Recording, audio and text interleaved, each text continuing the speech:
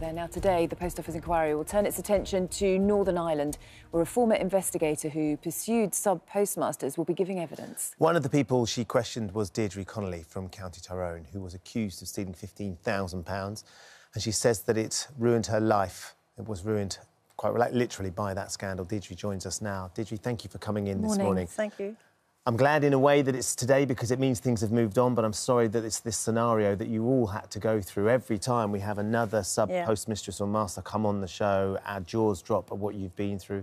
Did you just explain a little bit about what it was that you faced and what life has been like facing those accusations? It's been really hard. It happened to me 14 years ago now in June. From that day, my life changed forever, mine and my family's. I was accused of taking £15,592, but I knew I'd done nothing wrong. So then I was taken to interrogations, as I call them. And one of the people that's in the inquiry today, Susanna Reid, her and another investigator who was flown in from London. One of the questions they asked me was, did I take money for paramilitaries? And that's an awful thing to... It's disgusting for them to ask that question. To accuse in this day and age, yeah. And what impact did that have in particular? It's just, when you hear that, you just think, what are these people thinking? Where have they come from? Can you explain why that was such a febrile question to ask you at the time? Because there'll be people watching now that perhaps don't really remember how difficult that period was. Well, in Northern Ireland, paramilitaries it's just a scary word. And for them to be associated with paramilitaries just scares you, just for the life of your family and everybody else around you. So actually you feared for your safety because of that? Yeah, yeah. But at least I got through it. But what it did mean was, I mean, you were never prosecuted because you got the money together to be able to pay this. Yeah. But I got it from my uncle and my mother, my husband's mother, my aunt. We just scraped together the money to get it. How did you feel having to ask your elderly relatives to try and fill this hole? How would you feel? Yeah. what a difficult situation to be in. Awful to have to ask for money. So it is, but...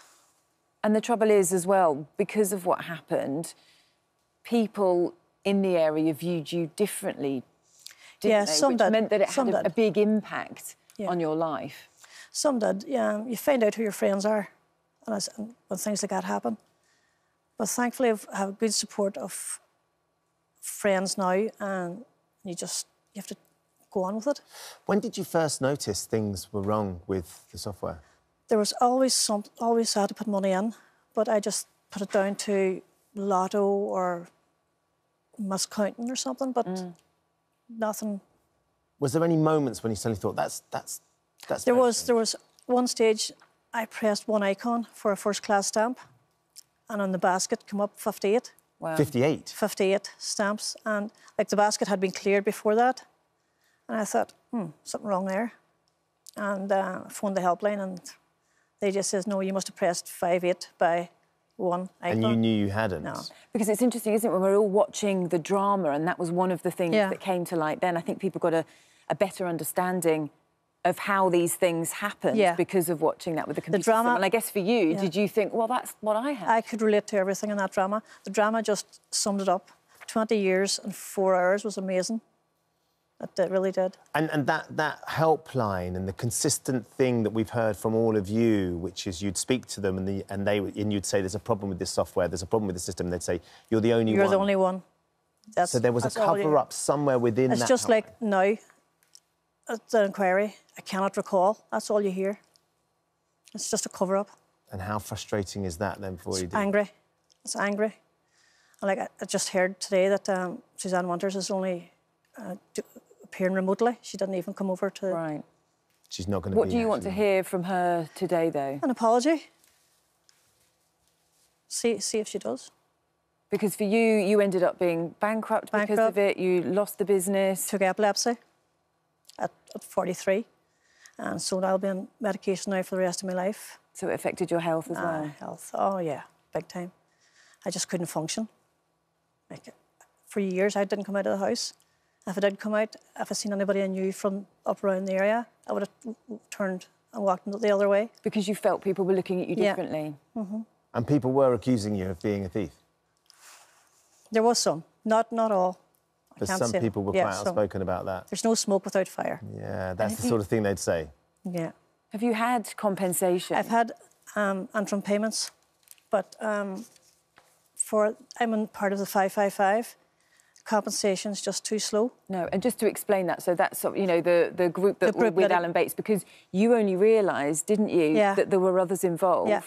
It was my sister-in-law. Because of Alan Bates? Yes. My sister-in-law seen a piece in the paper in 2011, 12, I think.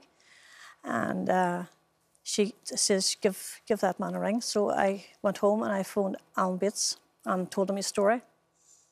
And he, at the end of the conversation, he says, you were the only one, Dierdre, weren't you?